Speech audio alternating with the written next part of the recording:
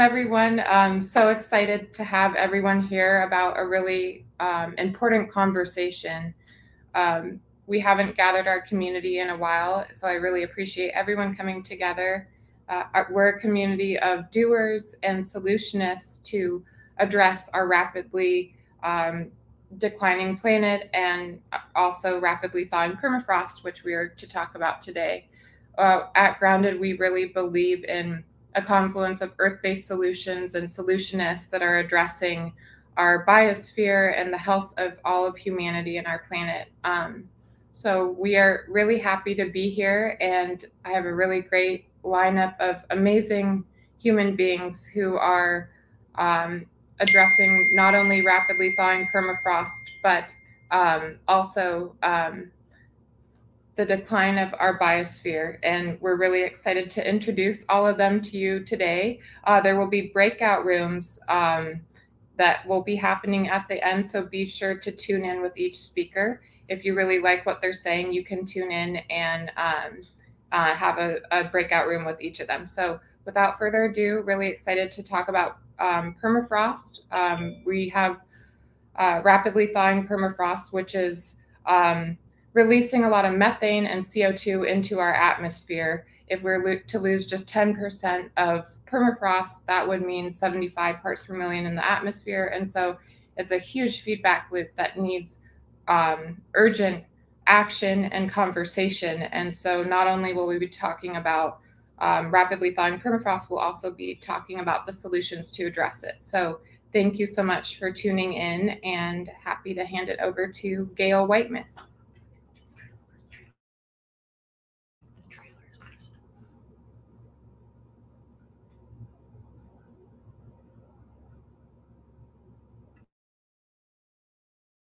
I'm unmuted as well. Hi, everybody. Gail Whiteman here. Thank you very much, Julia. I think we're going to actually watch a trailer first, and then I'm going to introduce the panel. Thank you. Permafrost, it's called a ticking time bomb. The top layers of permafrost store more organic carbon than all above ground vegetation of the planet. What happens in the Arctic, unfortunately, does not stay in the Arctic. When that carbon is released into the atmosphere, the consequence of that is that we accelerate climate change. And so we enter this sort of vicious cycle. The way to mitigate carbon is to develop soils. With animals, we can restore the ecosystem the way it used to be. The long-term goal is to have this ecosystem to help us mitigate climate change in the future.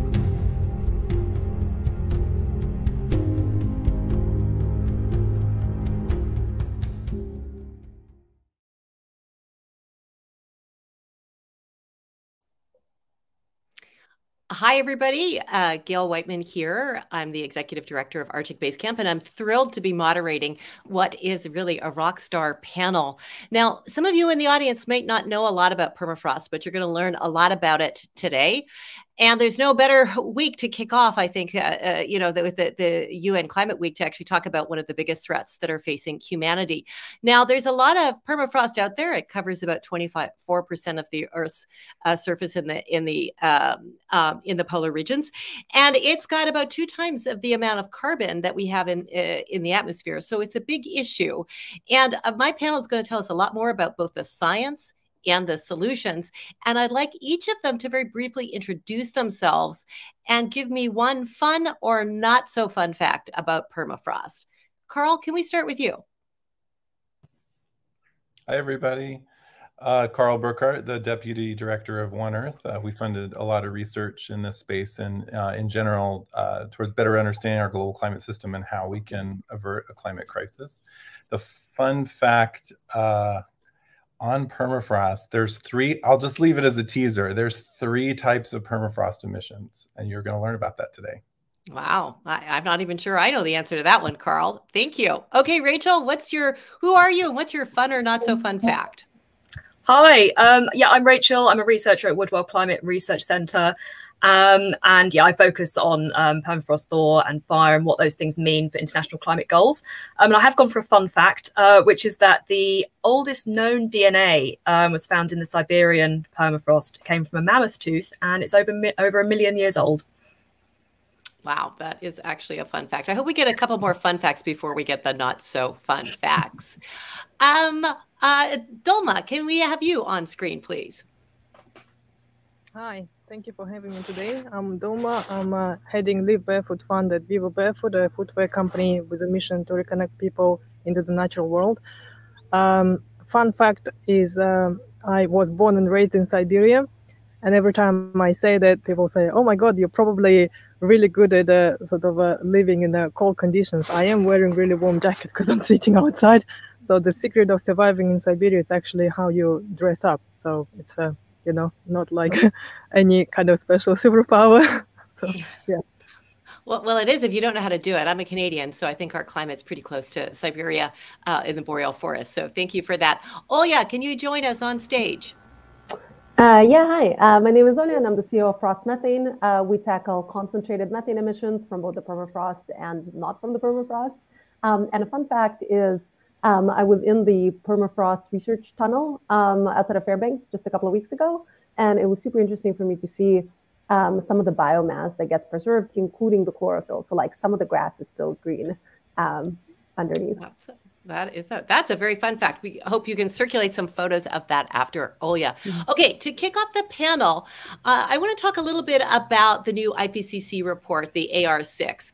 Now, that's certainly been called the Code Red for Humanity, and there's a lot of alarming and concerning facts in that. And of course, that's good timing in front of the UN climate meetings in November in Glasgow. But Carl, you are the only person that said to me, you actually felt really optimistic when you read that report. Please tell us why.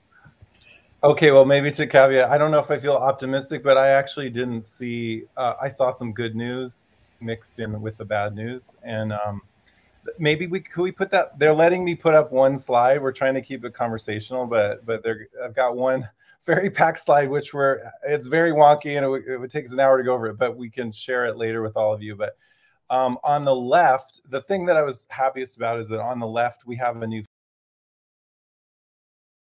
came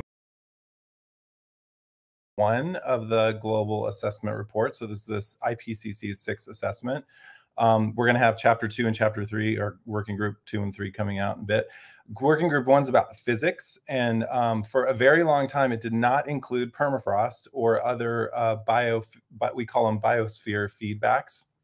So on the left there, we have a new table, which is called the biogeochemical feedbacks in the climate system. And if you look at the bottom chart, we've got permafrost in there, both CO2 and CH4, so methane and carbon dioxide. So it's in, which was very important for us because we've been working for a very, very long time in having biosphere feedbacks acknowledged in the climate model, in the climate models. And so now they are, and it's now officially part of the IPCC. This table, I think we're going to find out, is probably not adequate to reflect all of the emissions, but it's a really good start. And now we have a platform to stand on. So I think that's the silver lining I saw. Another little bit of silver lining is that in the second chart, there's slightly more optimism about the resilience of forest under 1.5 to 2 degrees Celsius. They look like they'll be pretty stable. So that was a bit of good news. On the right is a climate model we're developing now, which again, we'll share later, but it just shows that even with a much lower carbon budget and permafrost emissions factored in, we believe we can still achieve the 1.5C goal. So I'll leave it at that for now. But yeah, so definitely a warning. It is a code red, but there's also some good nuggets in there as well. Well, thanks, Carl. I think that actually, it makes a ton of sense to me. And I think having permafrost finally in the IPCC report really will send a signal to policymakers that this is an important and scientifically rigorous risk factor for humanity. So I think I agree with you. Now I want to ask Rachel a question. So if we can bring the rest of the panelists back on. Rachel, you're on the front lines of climate research. You know everything there is to know about permafrost. And tell us about the short-term and the long-term impacts of this thaw. Yes, sure. So I guess one first thing I get sort of following on a little bit from Carl is that you sort of mentioned, I know everything there is to know about permafrost thaw, which of course is very much not the case, much as I would like it to be the case. And one of the, also I guess part of the reason for that is that there is just a lot more work to do that we have to do as a scientific community. So that work that's been done to put permafrost into the AR6, the IPCC report, it's fantastic that that is in there. It is really great news. But I think this alludes again a little bit to Carl's fun fact as well. So there is actually only one component of permafrost thaw that is factored into those carbon budgets in the new IPCC report. So permafrost thaw includes gradual thaw, which is this slow sort of centimetre by centimetre, year to year process where essentially the top layer of the ground that does thaw thickens. We also have abrupt thaw, which is when we sort of see these larger scale processes, things like ground collapse, these sort of big dramatic photos we see a lot when we talk about permafrost. And there's also the impacts of fire on permafrost, and none of those things, abrupt thaw or the impacts of fire, are factored in yet. So we know that that inclusion of permafrost thaw in the IPCC report is an underestimate, but unfortunately we don't know by how much. But to go back to sort of your question about, I think again, you mentioned the word front lines, and in terms of impact, I guess the people really sort of on the front lines of this issue are, of course, the around 4 million people who live across the Arctic.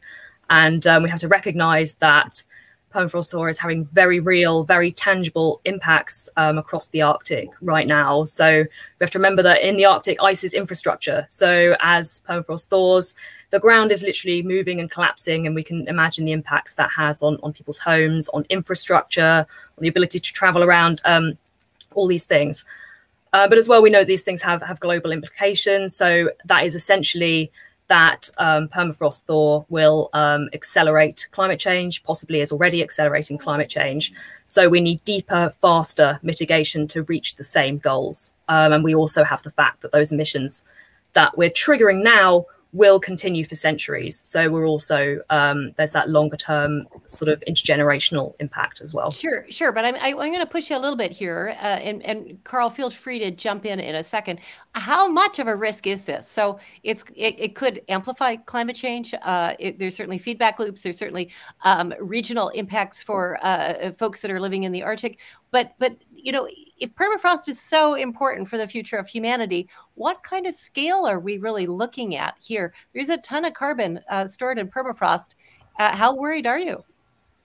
Yeah, it's the key question, of course, isn't it? And the first thing I have to say, annoyingly, is that there is just so much that goes into answering that question that we don't know, which sounds crazy. You know, we've had a long time working on this, but the Arctic is a big, remote, challenging to work in region. And the monitoring that needs to be happening is just not happening at the moment. We haven't got it happening at scale. We don't have enough temporal data or spatial data. And we also have to remember that already we're in a climate that humanity has never experienced before. So we have no precedent for what is happening now. It's a very hard thing to try and unravel and understand. Right. But if I'm going to, so Carl, I'm going to go over to you for a second here. If I need a soundbite for Joe Biden's administration this week, you know, how worried should Mr. Biden and team be worried about permafrost? Should they be staying up at night? They should definitely be worrying more about it. And I think Rachel knows that the Woodwell Research Center, where we were really happy to support a very important scientific effort there in the middle of, to look at compiling these different types of emissions, because there's different types. They also may interact with each other. There's a lot of uncertainty, but Woodwell is out there on the front lines moving and advancing the science. So that paper, I think, will help a lot in some of these discussions. North America and Russia and China, a lot of the big emitter, well, Canada as well, have a lot of exposure to their targets. You know, they're sort of on, just last night, I was in an event, John Kerry announced, you know, that they got the world's leading economies on board with 55% of the GDP is going to achieve net zero, but they are not factoring in releases of either carbon dioxide or methane from the Arctic properly, in our opinion. I think that roughly on the chart there, I think we probably need to roughly double that, but Rachel probably, hopefully will be correcting me when the new paper comes out. But yeah, it's very worrisome. But again, when I say who's on the front lines, there's so many indigenous and community groups that we really need to think about. There's actual communities sinking right Absolutely. now. Okay, so I'm gonna, on the front Carl, line. I'm just gonna interrupt here. I'm actually gonna turn over to Dolma here because you're from Siberia. You're from the front lines. So as opposed to us saying what's going on in the front lines, how about you tell me the kind of impacts that you've seen in your home community? I know you don't live there now, but you've been there recently. And how worried are local people? Yeah, so I'm from a tribe called indigenous tribe called Buryat. So it's not quite yet the Arctic indigenous community, but it's very close.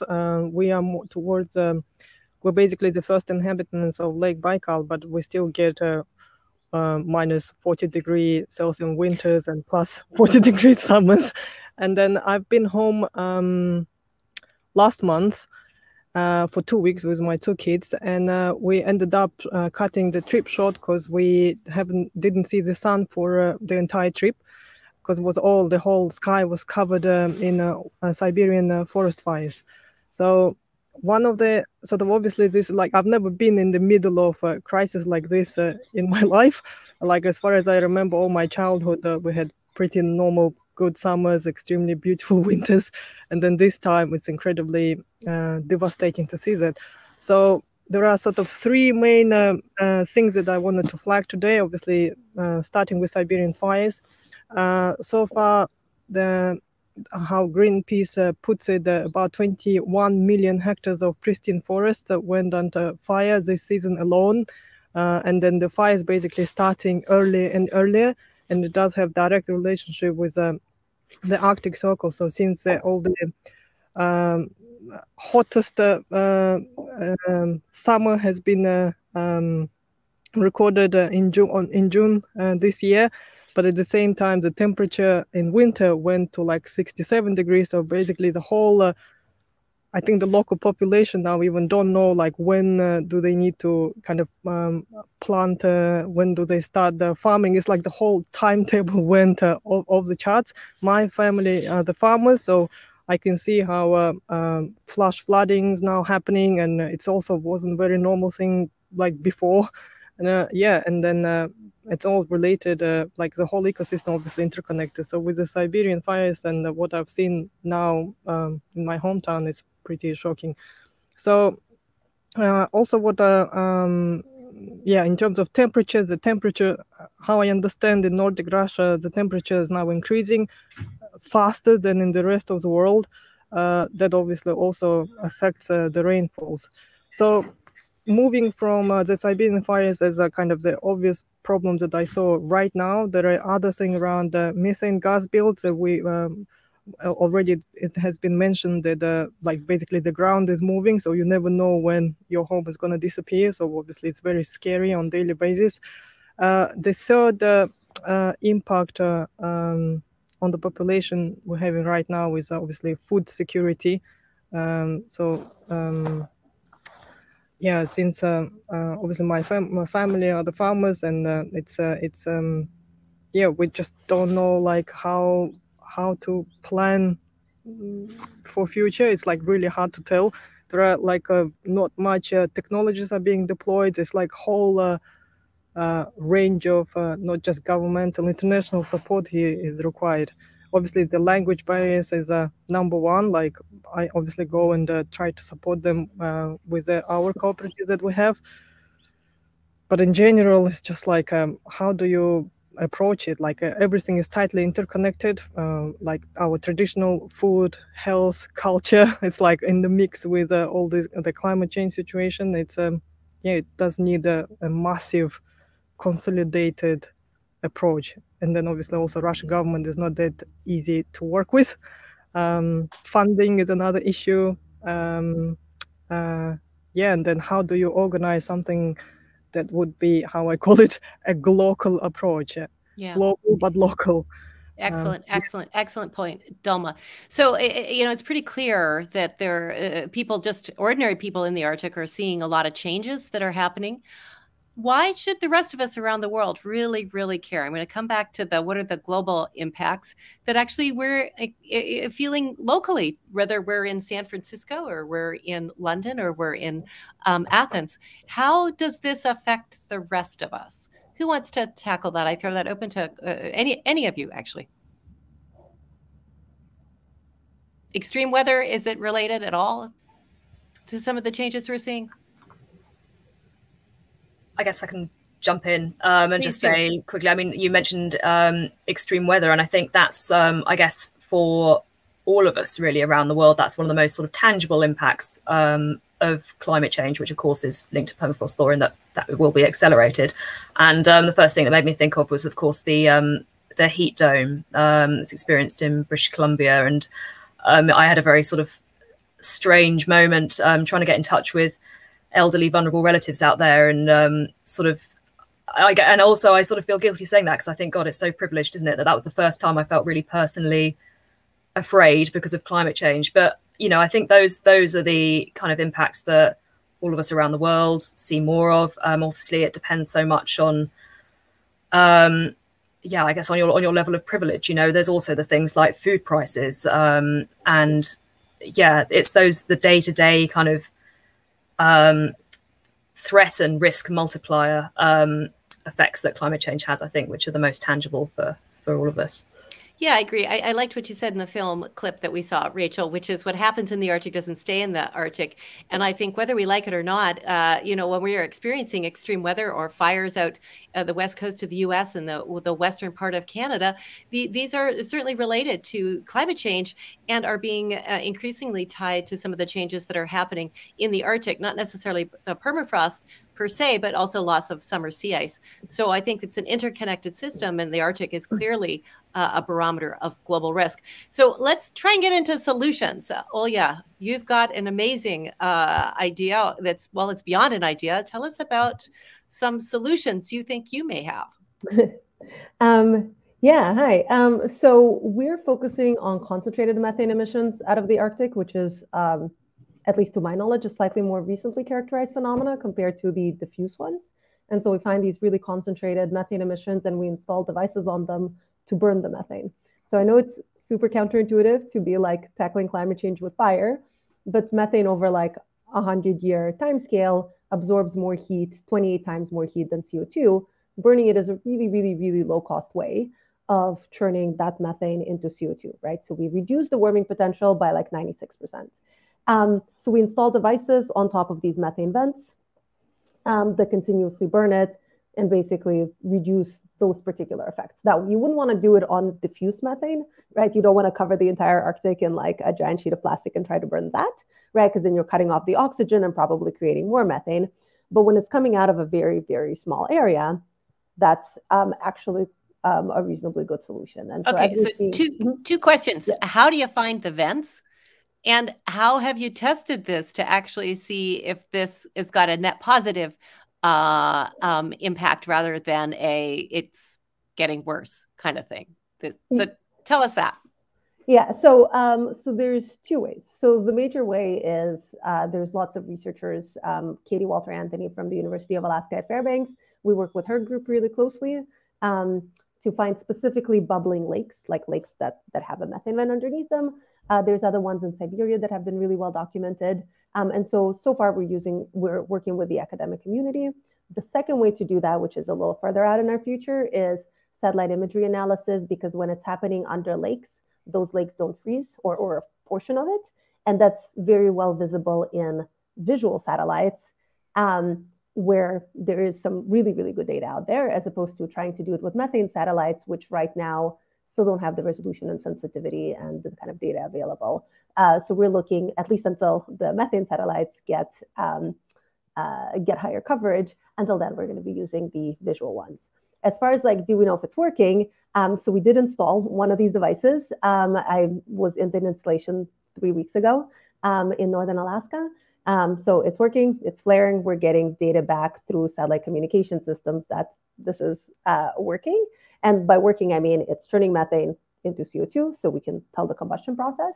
And then as far as like, does that make things better? Like, it is in many places, like in carbon markets, and you know, oil and gas has to flare because flaring is better than just letting it go. So it's pretty well established that turning methane into CO2 is a positive for the climate.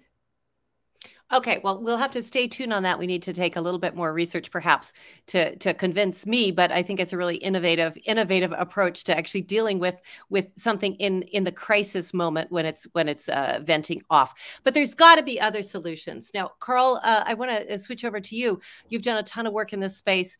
You've got your finger on the pulse of many of the solutions that the world is talking about through your role at One Earth and previously that at the Leonardo DiCaprio Foundation. So tell us what you think are some of the solutions to, I guess, not just the permafrost thaw, but the whole climate change mix. Yeah, well, I mean, I have a boring answer, I guess, which is that, the main solution is to absolutely limit global warming to 1.5 degrees Celsius. And we believe, actually, the concept of tipping points, I should have mentioned, that's another concept that was introduced. So this was a super important report that just came out from the IPCC. But tipping points we're going to learn a lot more about them in the next 10 years. And it's going to become very clear that 1.5 C really is the limit. It's still not clear to a lot of people that there's still this sort of below 2C. And, I feel like I spent the majority of past 2 decades working on 1.5 C. It's gotten more traction now than it ever has, but we have to just make it very clear. That's the absolute line in the sand. We are going to have some emissions release from permafrost, but we can limit it if we keep it to 1.5 C. Great. So we just have to limit it to 1.5 C. How are we going to get there? What do you think, Rachel?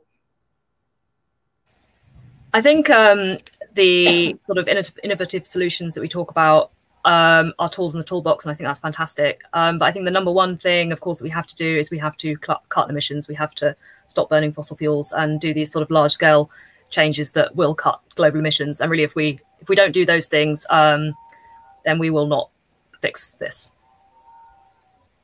And what do you think is what's your message, I guess, for Boris Johnson? I know you're at Woodwell, but you're also, I think, located in the UK, and I hear an English accent. So what should yes, Mr. Johnson be doing, since he is hosting the UN climate meetings very soon? There's a lot of things I'd like to say to Boris Johnson, but well, I don't know if he's listening. He might be. He might be. But I think the more powerful thing would be to say to everyone, I guess, is that, regardless of where you're located, like, the most powerful thing, in my opinion, that you can do is use your voice. We've had this history of sort of being shamed into not using our voices by this concept of personal carbon footprint and all of this. When reducing your carbon footprint is great, but the most powerful thing you can do is to hold people like your politicians, like your business leaders, to account and say, this is your responsibility. What are you doing to fix this? Yeah, absolutely. I could not agree more. Now, Dilma, what do you think about adaptation? You're from a community that has already experienced the impact of climate change. It's not a future scenario for them. They're struggling now to understand the changes in growing season. What is the take on adaptation? That's got to be part of the solution mix, I would think. I don't have a direct answer to that right now, because it's obviously all an evolving thing, and I would need like a wider community support to get there. But I can only talk on behalf of our family business, and we're trying to approach it through. Okay, let's take a step back. So basically, today we run a company, family business that's all around. Actually, it's a social business, because we basically end up reinvesting all the money into tons of impact projects. We're all into sustainable production, consumption, how we can create a tangible example of a regenerative footwear and experiences that brings us closer to nature, but also how we can become or create this collective, or be in the path of creating this collective rising consciousness to thrive in nature. And from our sort of philosophy, it all starts with feet, because the feet is the only sort of organ that directly connects to the ground, talking about being grounded. So, as part of one of our biggest sort of impact programs is actually working with indigenous communities.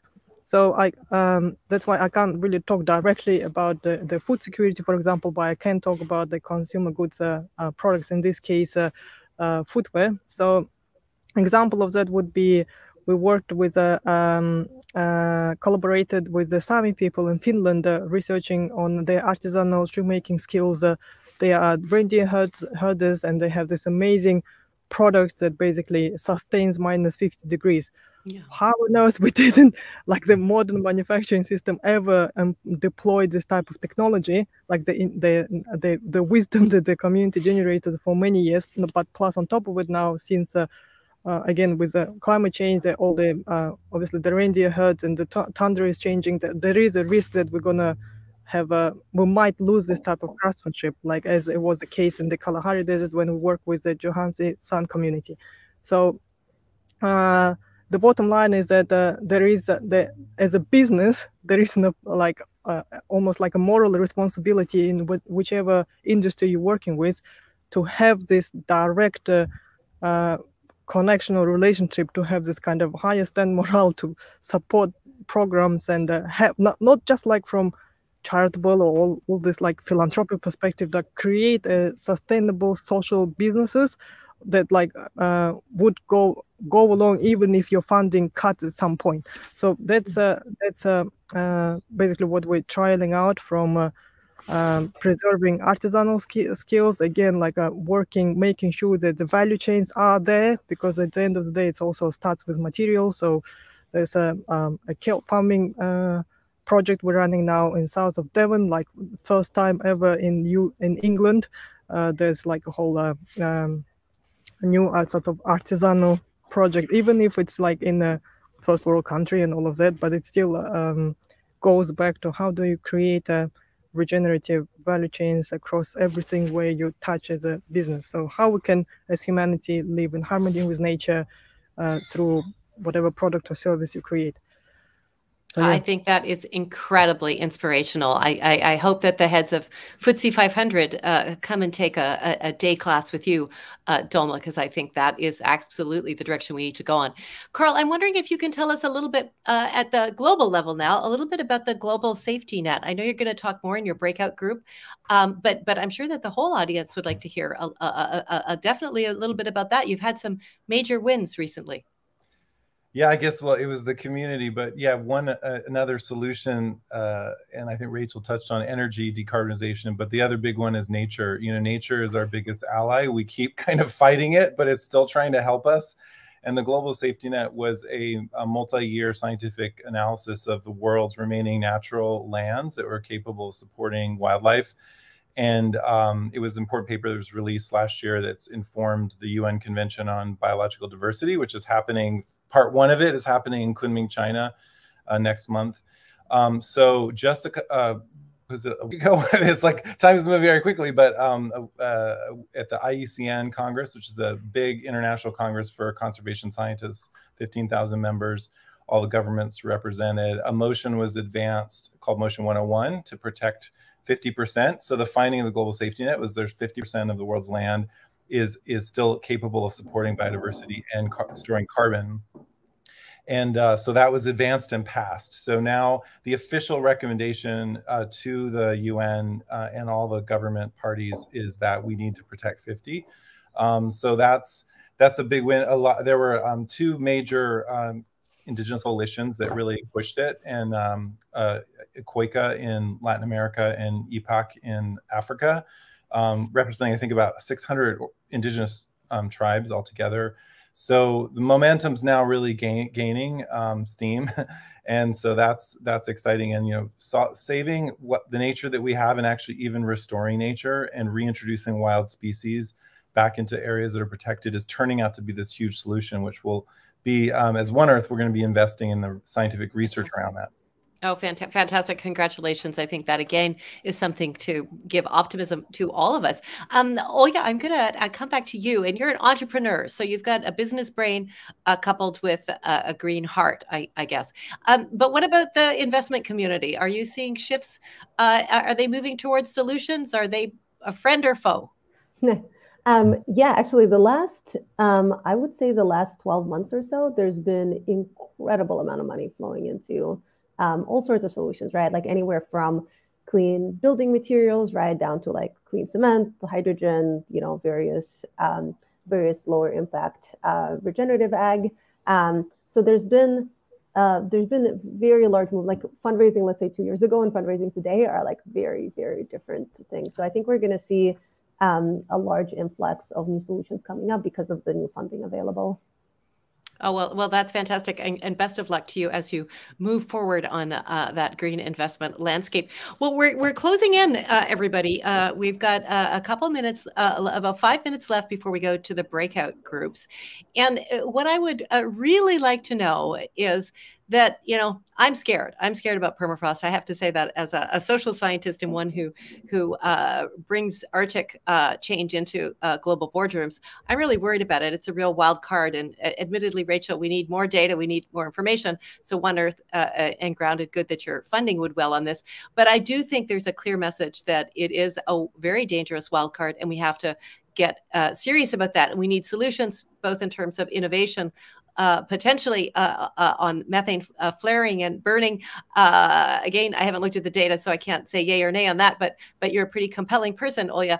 But I do think it's the cutting of emissions, the real, staying within the 1.5 C target. And we have a lot to do this November in Glasgow at the Conference of the Parties. So what I would like to say is thank you to all of you. But as we close, I'm wondering if we could just take a moment and think personally and professionally, what gives us hope? Doma, I'd like to start with you. I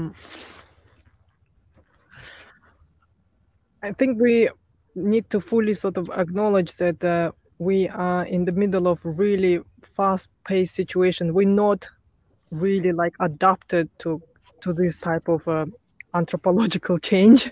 So I think it's okay to acknowledge that we are basically in a mess. We need to kind of ground it again, fully acknowledge it, and then kind of just move forward. And one way to do it is keep reconnecting back to nature, live truly sort of in harmony with nature, question everything you see around. It's not that easy right now, like with all this media bombardment, left, right, and center. You never know actually what's the real truth behind the stuff. But yeah, just stay more connected, be more human. One practical thing you can do right now, and I probably say that every time I speak, is to find your nearest patch of grass, land, take your shoes off, sit down, connect to the ground, meditate, feel life. And more people will get like together. We can do anything. One of the latest book I got hold of is a Hunter-Gatherer's Guide to the 21st Century. I highly recommend it. Beautiful. I'm going to go outside after we finish with the breakout rooms. But thank you for that, Doma. I found that very, very, again, inspirational and gave me hope. Carl, what gives you hope? Toucans, tapirs, wolves, and whales. Because I'm just going to say that there are 4 of many, many, many species. And the scientific research is showing that they're the world's best carbon farmers.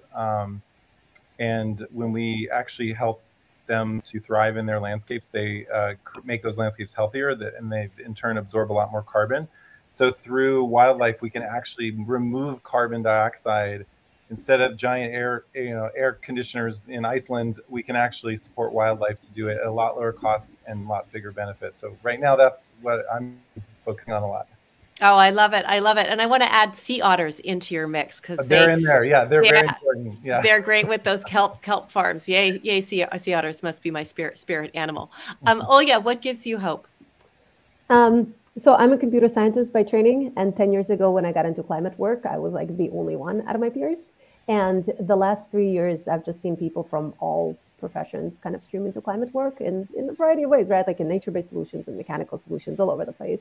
And so the influx of talent is, and people choosing to put their time and often their money towards this problem, I think is the kind of make me very hopeful that we'll get it done. Oh, wonderful, wonderful. With that, Rachel, up to you. Yeah, I hate to be this person, but I guess from my point of view, I mean, we know climate change is here to stay. And I don't feel hopeful about that. I guess I don't really look for hope with that. it's not a hopeful situation. But I guess on the sort of flip side of that, like what I do have, I guess is just, to be honest, like a lot of anger. Like I'm very angry about it. When you really think and you really connect with the issues that you're working on, it makes me so angry. You know, we know all the solutions are out there. We know there are people out there with the power to implement them, and yet we've not done it. And people who experience the impacts of that now will be for the rest of our lifetimes. And I think, I guess the sort of the positive spin on that is that I think when there are actions that we can take and when we know there's work to do, I think anger can be actually much more motivating than hope. And at least I find that is kind of the thing that keeps me going in a way, is the rage. So I hope that resonates with a few other people out there. Well said, though. I suspect that Doma would suggest that you also need to take some time outside to rejuvenate yourself, because if you get as much gray hair as I have, you'll have to temper the anger with some healthy doses of hope. Julia, I'm going to turn it over to you. I just want to say thank you to this rockstar panel. I guess only to say that what gives me hope is the way the world has risen to the COVID pandemic challenge, where we have done the impossible in a very short period of time, despite pushback from many, many different places, including the public in some parts, governments in other parts, and just the whole monster of the wicked problem that we saw. And we've seen that we can do it. So that gives me hope too. Julia, over to you. Thank you. Thank you, Gail. You are such an excellent moderator. Thank you to all of you. You all give me hope. Rachel, I could resonate with what you were saying. I lost my home to the Kincaid fire. So living the climate crisis very personally and viscerally, I channeled that, I guess you could say, despair and grief into action. And I resonated with what Doma was saying about getting grounded, going outside barefoot. So that's actually why I named the organization Grounded, because to really be coherent and to solve the climate crisis within yourself, you have to be grounded energetically. And so I believe in what gives me hope is human ingenuity and the human spirit. I think that we can adapt. I think that we are very resilient as a species. I think that as much as we are in a climate crisis, we're also in a moral crisis where we've forgotten who we are. So what gives me hope too are the communities on the front lines. Doma, thank you for all of the work you do, but many other indigenous communities that are stewarding the last pristine ecosystems on planet Earth. And I think as a species, we can't expect to destroy the planet and think that technology will solve all of our problems. Of course, we need both, but I'm a fan of nature-based solutions like Global Safety Net, protecting 50% of the planet by 2030. And so I think that we can do it. We've got 8.5 years till 2030. So we've got a short window of time to really solve the climate crisis. But instead of game over, I have the spirit game on. And I think all of you do too. So thank you so much for joining this panel, everyone. And we're going to actually have breakout rooms now. So anyone that if you resonated with any particular speaker, you can actually join them and ask them more intimate questions about their work. And yeah, we'll see you there. So we'll all see you in the breakout room. Please stay on and stay tuned and join with any of the speakers. Thank you, all of you. Again, you guys are rock stars. Thanks, Gail.